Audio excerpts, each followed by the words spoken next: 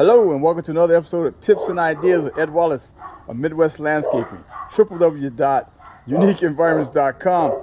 We're going to be accompanied by some dogs. We got stereo here. We got a little dog on the left and sound like a medium-sized or bigger dog on the other side of me. So you're going to have stereo dogs barking.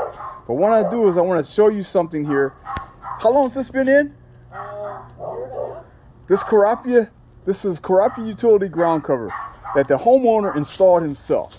What I did is I installed the subsurface drip to it, and he installed all the Kurapia himself. He didn't put in plugs. He used the sod form of the Kurapia, and this is what we have. He says he waters it. You water it once a week, seven minutes.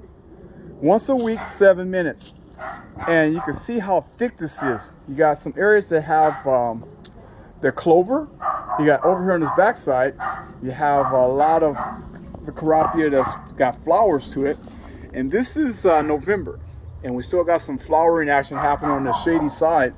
But you can see that this Kurapia, the utility ground cover, once it takes off and it's established itself, doesn't take over, but it grows very prolifically. It goes along on the side of the house and stuff like that. So you can see how thick this is from the standpoint of how it grows. It doesn't grow up tall, but it stretches out. As you can see, its tendrils over here. It's stretching out over the patio here. All these long tendrils from the Kurapia growing out from the main sources here.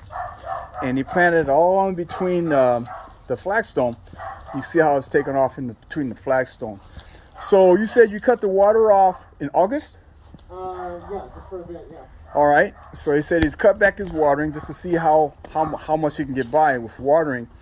And the only areas that was kind of detrimental was around where the stepping stones are. Probably have reflective heat, so they had to get some more water to it. But the main yard and stuff like that, this is like a north facing, so that kind of helps out from the standpoint of not having it dry out too much. But just to show you, and like we have just challenges with the clover, but the client said he's good with it. He's not worried about it. A lot of that stuff was left over from that was down in the ground prior, so he's not have a big issue with it.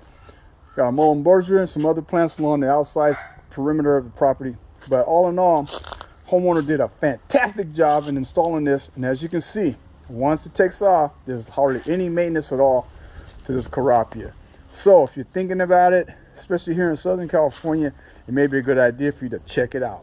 Ed Wallace, Midwest Landscaping, tips and ideas, www.uniqueenvironment.com. Be sure to give me a thumbs up. Also subscribe if you haven't already subscribed. Hit that notification bell, because you never know when your boy may be in your part of town. Thanks for watching.